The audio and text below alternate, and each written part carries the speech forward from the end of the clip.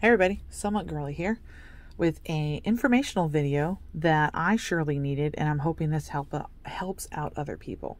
I'm visually impaired, so change on things that I use every day is difficult for me, not only to handle mentally, but for me visually, because I need to find out where things are on the devices that I use. I already use readers and zooms on my camera to be able to function properly, but like when I'm using this for my Kindle books and for my TV shows, I need things to be where they are. This is the Amazon Fire HD10. Came out in 2021. It's the newest release as far as I know, unless they've come out with another one. They update routinely. Last update was messing with where it says For You, Home, and Library. There used to be so much more. It used to be easier to be able to find things, but they condensed it. They're good at condensing, which is why I don't understand why they created this new bar up here. Now, to normal people, this might not be an issue. But the way that the Amazon Fires works is this screen is really hard to remove things from. The search bar is always there. All the apps are actually on the screen when you first get it, and I condense them down into folders so that I know where they are and where are ones that I will use all the time. But you can't get them off the screen. Like the screen, it's not like a phone. It's not like a phone at all. They added this new bar, which is redundant. This here says to continue the apps you were using, but if you go down here where the symbols are, this X is kind of like the three little lines on the Android. I don't know anything about iPhones, so I won't use any of those as references. But on the Android phones, there's three little lines. You touch them, and then you have all your apps, and then you can clear out what you want. The apps I was just using are in there.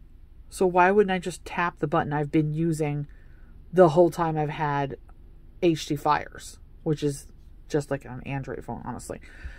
Then they add the recommended row, and it's like, no. I don't need recommendations. So why don't we go ahead and turn those off? And this is how we do it. I don't know where I put I got this back in August, so I don't know where I put the settings app, but there's another way to get to the settings, and it's the one that I use. If you scroll down twice from the top to this, which is usually at the top of a phone, so it's pretty similar, you'll see down here they've got the little cog, so you touch that and it'll bring up your settings menu, which is great. Then the third one down should be apps and notifications. You tap on that, it lights up briefly and brings up another menu.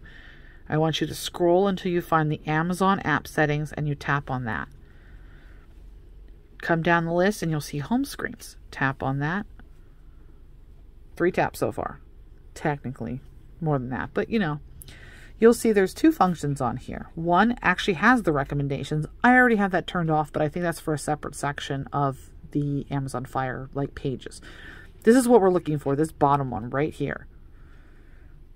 If you just click it, it lights up briefly, and then you'll see the toggle has come off. Now, if you go back to the main screen by using the circle icon here, I think it's a circle, it's gone. If you ever want to turn it back on for some reason, or, you know, want to see, like, I don't know, if you want to see what it's all about, just follow the same steps back, obviously, and turn it back on. But for me, this is perfect.